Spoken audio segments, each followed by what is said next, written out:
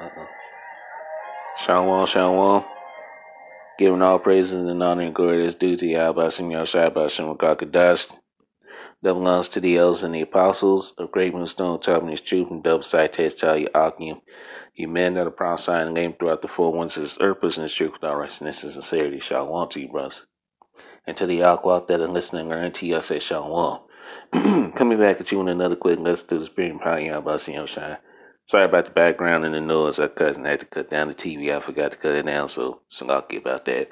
But nevertheless, let's get started with the lesson, man. All right, so we should be inquired how we always talk about how 2/3 are going to be destroyed, and on this side, but we should be inquiring how the righteous going to be saved, man. Because hey, how the righteous is going to be saved? It's going to be the greatest deliverance, since ancient Egypt when we came out of Egypt, man. So that the new Egypt, okay, the new Egypt is which is symbolic to Babylon the Great America. That's where the great deliverance is going to come out of, which is Babylon the Great America. So without further ado, let's get into this lesson and Lord, when this lesson be edifying. All right, and the first scripture I want to go to is, let me start here. This is Revelation chapter 11 and verse 12. And they heard a great voice from heaven saying unto them, was saying to them, who's them? The elect, come up hither. And they ascended up to heaven in a cloud, which is the chariots, and their enemies beheld them. So, hey, the great deliverance, and everybody's going to witness our deliverance, man. All right. Without further, let's prove that. Let's go to Wisdom of Solomon, chapter 5 and verse 1. Because, hey, that great deliverance is coming, man. And it's coming, it's coming fast, man. Because, hey, the days are being sped up for the elect's sake. Okay? This is Wisdom of Solomon, chapter 5 and verse 1. It says, then shall the righteous man, who's a righteous man? The elect, the Israelites. The Israelite man that's preaching this word. All right? Righteous man stand in great boldness before the face of such as afflicted him and made no account of his labors. And these nations made no account of our labor, especially Esau, even the so-called white man. Okay, they made no account of our labors, man. Okay, verse 2. When they see it, they shall be terrible. They shall be troubled with terrible fear. And these nations are in fear right now. Why? Because of the great awakening. Our people are waking up. Okay, our people are waking up to the truth. They're coming back to the heritage. And these nations, these heathen and Gentile nations, they are terrified, man. They're scared. And as a matter of fact, let's go back to Revelation. Go back to Revelations chapter 11. And let me start at verse 11. It says, and after 3 days and a half, the spirit of life from Yahweh entered into them, and they stood upon their feet. And that's what the men of the Lord are doing right now. We're standing up on our feet and telling our enemies that, hey, they're going into captivity, especially the so-called white man Esau Edom. All right. And great fear fell upon them which saw them. And fear is falling upon the heathen and Gentile nations, man. Why? Because they're scared. All right. Especially Esau Edom, man. That's why he's trying to hurry up. That's why he's labeling us a hate group. He's labeling us, taking down lessons, taking down videos of revealing in this damn devil, man. Revealing his new world order plans. And he don't like it. Okay. So these devils, they're terrified, man. Okay. They see us exposing them. Then we're coming back to our heritage. Oh, man, that's really scary to them. Let's go back to Wisdom of Solomon, chapter 5, and I'm going to read verse 2 again. When they see it, they should be terrible. They should be troubled with terrible fear, and shall see the amazed, and shall be amazed at the strangeness of his salvation, so far beyond all that they look for. And hey, all the nations are gonna see our salvation, man. When those chariots flood the sky, snarking. All right, hey, all our enemies are gonna behold us, man. Okay, they're gonna see it. And the whole world's gonna see it, okay? Which proves that whole rapture doctrine, nobody's gonna see this, how however that shit goes, how Christian, teaches, which is straight up confusion anyway. But hey, the whole world is gonna witness the salvation of the elect of Israel, the Israelites, you so-called Negroes, Latinos, Native Americans. Okay, starting with the elect, man. We all know 2/3 are gonna die on this side, but This is a lesson about talking about how the elect are going to be saved and delivered. Okay. Verse 3. And they repenting and groaning for anguish of spirit shall say within themselves, this was he who we had sometimes in derision and a proverb of reproach. Hey, that's how these nations are gonna be, man. Okay, they're gonna be like, this guy. Let's read on, man. Verse 4. We fools account his light madness and his end to be without honor. And that's how these nations see us, man. They see the men out on the highways and byways preaching, okay? They see us out there preaching this truth. They're like, psh, yeah, look at these guys are crazy, man. These are some madmen, you know. We're telling that, hey, that, this, Babylon the Great is going to be destroyed by thermonuclear destruction. We're telling that the Edomites and the other heathen nations are going into slavery. They look at us like we're crazy. Okay? We're telling that Babylon is going to be destroyed. Okay? The kingdom of heaven is going to be ruled on earth, starting with King Yahushua and King David and the 12 apostles and 144,000. Okay? So, hey, yeah, they do look at us as being madmen. Let me read this again, verse 4. We fools accounted his light madness and his end to be without honor. They don't think our end is going to be without honor. But hey, pretty soon, yeah, they're going to see it, man. All right. Verse 5. How is he numbered among the children of Yahweh? And his lot is among the saints. All right. So, hey, all these nations are going to, they're going to be like, dang, man. Wow, these guys, yeah, the guys you mocked, you scoffed, you laughed at, tried to come up against, try to label us a hate group, label us, saying that we're hateful and all that. No, you gonna witness it. And real soon the whole world's gonna see it, man. Okay? Hey, you people gonna be like, damn. Okay? Let's see. Verse 6.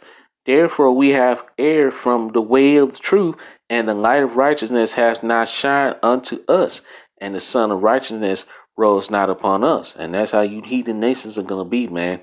Okay? Let's go back to Revelations chapter 11 and verse 12. And let's read this again. And they heard a great voice from heaven saying unto them, come up hither. And we're going to hear that voice in the Hebrew tongue. Okay, come up hither. All right. And they ascended, the elect ascended up to heaven in a cloud, and their enemies beheld them. All of our enemies are going to beheld them. Let's get further proof on that. Let's go to Revelations chapter 18, verse 4. All right. Revelations 18:4.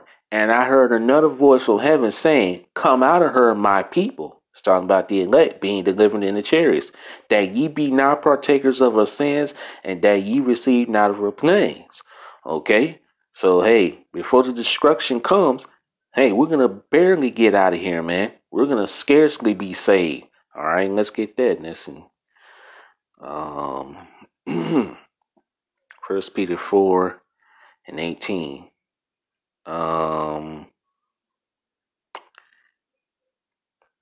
Let's see. I'll start verse 17. 1 Peter 4:17. The time is come that judgment must begin at the house of Yahweh. And if it first began at us, what shall the end be of them that obey not the gospel? So hey, the judgment is going to begin at the house of Israel, man. Okay, the ones that are in the truth and ones that are not in the truth. Okay, and like I said, it begin at us. What shall the end be of them that obey not the gospel? Okay, verse 18. And if the righteous scarcely be saved, we're gonna scarcely be saved out of here. All right, we're gonna barely get out of here. Where shall the ungodly and the sinners appear? Okay, all right. Let's see. Let's go here. This is Isaiah chapter 31 and verse 5. As birds flying, it's talking about the chariots, so will the Lord Yahushua of hosts defend Jerusalem. All right, Jerusalem is a people before a place. Defending also, he will deliver it, and passing over, he will preserve it. So the Lord Yahushua is going to deliver the elect, man. Okay, but at the same time, hey, he's going to destroy 2/3 of our people. All right. He's going to destroy Babylon, the great America. Okay. Let's get this. Isaiah 19 and verse 20. And it shall be for a sign and for a witness unto the Lord Yahweh Shai of hosts in the land of Egypt, which is similar to America, for they shall cry unto the Lord Yahweh Shai because of the oppressor. And who's crying? All right, to the Lord Yahweh Shai, the elect. The elect men are crying out, man. Okay. And as a matter of fact, let me read this first, and then I got a scripture in my head. And one just popped up, one of my favorite ones. Okay? Because of the oppressors. And who's the oppressors? These heathen Gentile nations, including Esau Edom. Okay? Esau Edom is our oppressor. And he shall send them a savior. Who's the savior, man? All right? For all you people out there that say that Yahushua is not in the Old Testament. All right? Hey, you're wrong. Okay? Let's read this. And he shall send them a savior and a great one, and he shall deliver them. Who's this talking about, man? Yahushua. Okay? Yahushua is our redeemer. Okay? Let's go to Luke 18, verse 7 and 8. And shall not Yahweh avenge his own elect which cry day and night unto him, though he bear long with them? I tell you that he will avenge them speedily. The Lord Yahweh Shai is going to avenge his elect speedily, man. Okay, because like it says in Isaiah 59, verse 19, when the enemy shall come in like a flood, the spirit of the Lord Yahweh Shai is going to lift up a standard against him. Okay, I'm going to get that. All right. I tell you that he will avenge them speedily. Nevertheless, when the Son of Man cometh, which is Yahushua, shall he find faith on earth? And he's going to find faith on earth through his elect. Okay, let's get that since I mention it. All right. So shall they fear the name of the Lord Yahweh Shai from the west, and his glory from the rising of the sun. When the enemy shall come in like a flood, the spirit of the Lord Yahweh Shai shall lift up a standard against it. So the Lord standard is going to be lifted up for the elect, man, for some of the elect men. All right, spiritual powers to overcome the enemies. Okay. Verse 20, and the Redeemer shall come to Zion. Who's the Redeemer? Yahushua. Okay. And unto them that turn from transgression in Jacob, saith the Lord Yahweh Shai. And I got another one. Let's see. I think it's Isaiah 33, verse 22, I believe. Yeah. Isaiah 33, verse 22. For the Lord Yahweh Shai is our judge. The Lord Yahweh Shai is our lawgiver. The Lord Yahweh Shai is our king. He will save us. See? So the Lord Yahweh Shai is going to save the elect. Okay? There you go, man. All right. Let's see. Let's get this. This is 1 Thessalonians chapter 4, and I'm starting verse 16.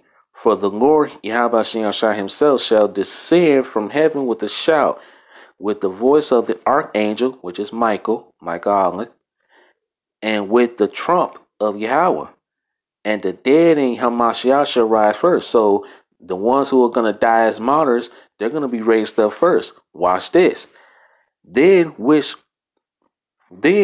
we are alive and remaining, because you're going to have some of the elect that are going to be alive and remaining. Let's prove that. Let's go to Mark, because it says in Mark 9:1 that some of the elect are not going to see death. All right, let's read it. Mark chapter 9, verse 1. And he said unto them, verily I say unto you, that there be some of them, some of the elect, that stand here, which shall not taste the death till they have seen the kingdom of Yahweh come with power. See? So some of the elect are not going to see death at all. Okay? All right, you're going to have some of the elect men that are going to die as martyrs, but some of the elect are not going to see death at all. All right, let's go back to verse 17. 1 Thessalonians chapter 4 and verse 17 again. Then we which are alive and remaining shall be caught up together with them in the clouds. See? So the rest of the elect that are alive and remaining are going to be caught up together with the rest of the elect in the chariots. Okay? That's what the clouds represents. Chariots. Okay? not an actual cloud, man. Okay, there's gonna be chariots, so-called UFOs. What would you prefer to as so-called UFOs? Okay, those are the vehicles of salvation for the elect. Okay, and that's how Yahushua is gonna come, man. All right, same way Yahushua left in a chariot, he's coming back that way. And you know what? Got to get it. Hey, scripture popping up. It's Acts chapter 1 and verse 10. Hold on. Let's see. Verse 9. Slocky. Acts chapter 1 verse 9. And when he had spoken these things, while they beheld, he was taken up, and a cloud received him out of their sight. This is Yahushua. Okay, Yahushua was taken up in a chariot and was received out of him and received him out of their sight. All right, verse 10. While they looked steadfastly towards heaven as they went up, behold, two men stood by them in white apparel. Those are angels. Okay, which also said, Ye men of Galilee, why stand ye gazing up into heaven? This same Yahushua, which is taken up from you into heaven, because he was just like it said in verse 9, he was taken up in a cloud. He was taken up in a chariot. Okay, all right, a chariot received him. All right. Let's see. Let me read this again. Verse 11. Which also said, Ye men of Galilee, why stand ye gazing up into heaven? This same Yahushua, which is taken up from you into heaven, shall so come in like manner as ye have seen him go into heaven. So the same way Yahushua left in the chariot, he's coming back in the chariot. He's going to be in the big chariot, man. All right. Second Ezra, the 13th chapter, describes him coming as a chariot that's described like a big, huge mountain range. Okay. All right. Prophet Israel didn't know where it began or where it ends. So it's going to be huge. All right. And you ever seen the movie Independence Day? All right. When that so-called UFO enter into the atmosphere and into the Earth's atmosphere, that's the same way, man. Okay. So, hey. All right. What was I? What was I? I think I was in First Thessalonians. Yeah, let's go back to it. First Thessalonians chapter 4. All right. Yeah, I was here. Let's read this. Then which we are alive and remaining shall be caught up together with them in the clouds to meet the Lord Yahweh in the air. And so shall we ever be with the Lord Yahweh. Wherefore comfort one another with these words, and that's what we do. All right, that's what the men of the Lord do. We comfort you with these words. Okay. All right. So we ain't got nothing to worry about, man. Okay. Let's read this. This is Jeremiah chapter 16, verse 14. Therefore, behold, the days come, saith the Lord Yahweh Shai, that it shall no more be said, the Lord Yahweh Shai liveth, that brought up the children of Israel out of the land of Egypt. Okay. We're still going to talk about, how we was delivered out of ancient Egypt, but the new Egypt is going to be, man, the new Egypt, the deliverance out of the new Egypt, which is symbolic to Babylon, the Great America, is going to be the talk in the kingdom. Okay. Verse 15, but the Lord Yahweh shall liveth, that brought up the children of Israel from the land of the north. Where's that? North America. Okay. Babylon the Great. And from all the lands whither he hath driven it. All right. The other parts of the world, where the elect is scattered. All right. The Israelite foreigners. Okay. Because we were scattered throughout the four corners of the earth. But the big deliverance is going to come out of Babylon, the Great America. Okay. And I will bring them again into their land that I gave unto their fathers. So there we go. So the Lord Yahweh is going to put us back in our own land. Okay. Which proves that the people over there in the land are not the people of the Lord, man. Because, how did they get the land? By a piece of paper. The Balfour Declaration, the 1948ers. So that proves that this prophecy has not happened yet. Okay. This is Matthew chapter 24 and verse 30. And then shall appear the sign of the Son of Man in heaven. All right. This is talking about Yahushua.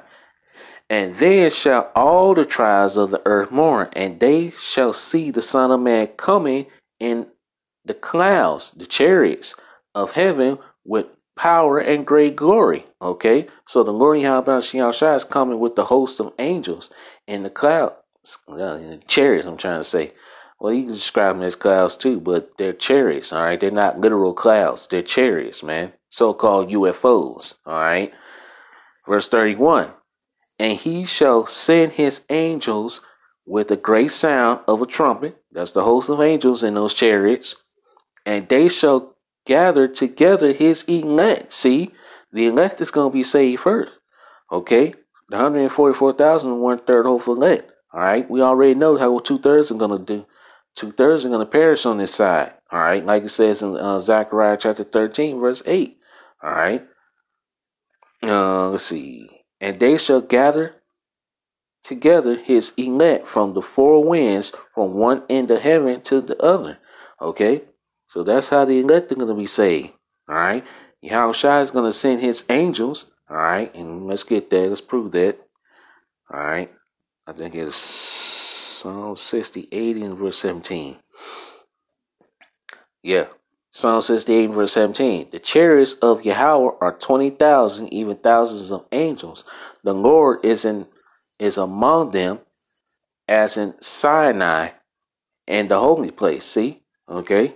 So the chariots of the Lord Yahweh Shai are 20,000, even thousands of angels. All right? There's another one. I think it's in Jude 1 and see.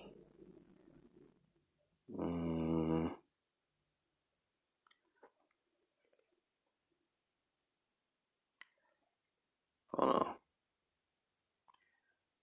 Yeah. This is Jude 1 and 14. And Enoch also, the seventh from Adam, prophesied of these, saying, Behold, the Lord Yahweh Shai come with 10,000 of his saints. All right. To do what? 10,000 of his saints, man. Those are those angels in his chariots. To do what?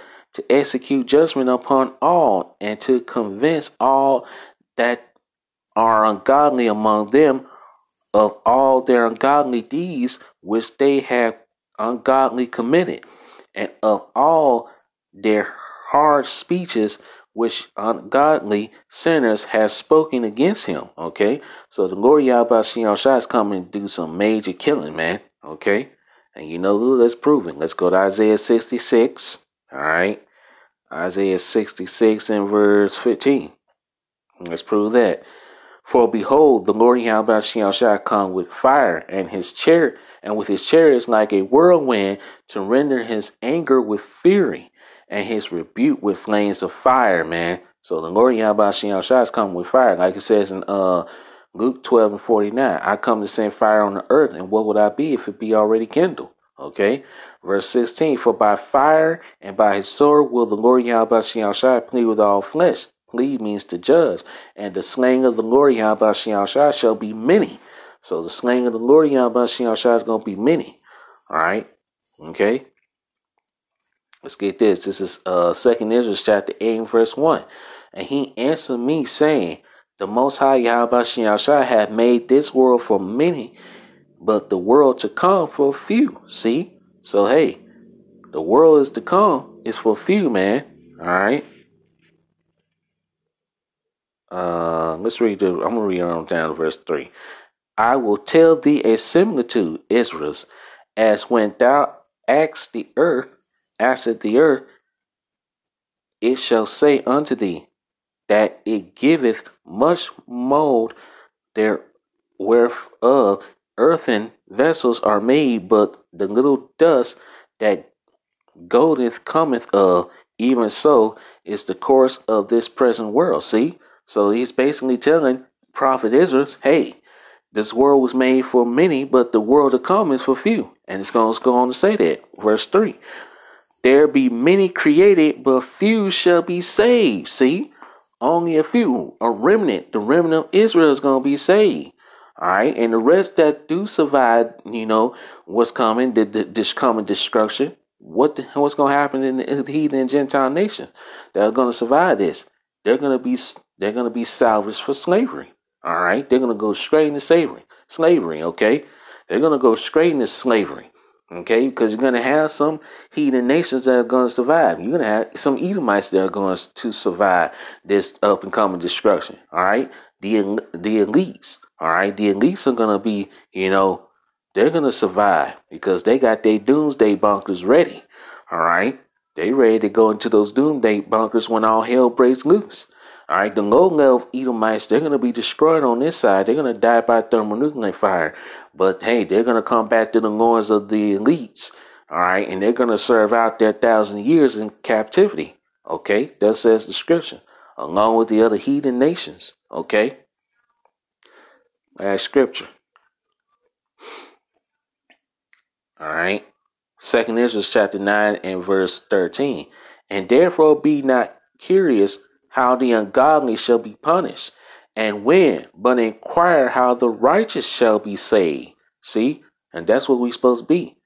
We're supposed to be how curious. Although although we're supposed to warn the unrighteous and the ungodly, who are our people, we're supposed to warn our people, all right, basically. All right, you Israelites, that's who this warning is for. And this who these lessons are for. You Israelites, man, you so-called Negroes and Latinos and Native Americans, to get you to repent. Because like I say, repentance is only for the Israelites. Repentance is not for the other nations, okay? So this is for you, basically. We already know 2/3 are not going to repent. So hey, we're not curious of how they're going to die. But then, like it says, but inquire how the righteous shall be saved, whose world is and for whom the world is created. See, the world is created for our sakes, man. Okay, verse 14. Then answered I and said, I have said before, and now do speak, and will speak it also hereafter, that there be many more of them which perish than of them which shall be saved. So you're gonna have a lot. You're gonna have a lot of Israelites that are gonna perish, but only a remnant is gonna be saved. 144,000, 1/3 remnant, okay, are gonna be saved. Okay, so hey, this fits perfectly with what we just read. Verse 3. For there be many created, but few shall be saved. And who's the few? The remnant of Israel, man. All right, so we're not curious. So, like it says, be not curious of how the ungodly shall be punished and when. Okay, but inquire how the righteous shall be saved. All right, although we do supposed to warn, hey, the ungodly, which is our people, you Israelites, the so-called Negroes, Latinos, and Native Americans. Okay, we're supposed to warn you, hey, you don't repent, you're gonna die. All right, but we're supposed to also inquire how the righteous is gonna be saved as well. Okay. Let's see, anything else? That's pretty much it. That's all I had. All right, I just wanted to do this little quick lesson. All right, so Lord willing, I pray this lesson was edifying. Call Halal Shire about Shin Rakakadash, double honors to the elders and apostles of great wisdom, taught me truth and double side taste, tell you Alkim. You men that are prophesying the name throughout the form, which is earth, pushing the truth without righteousness and sincerity. All right, so on to the next video. To the next time, I say Shalom. Shalom Barak down to the hopeful elect, and wild Bible ball destruction to this wicked ass kingdom. Shalom.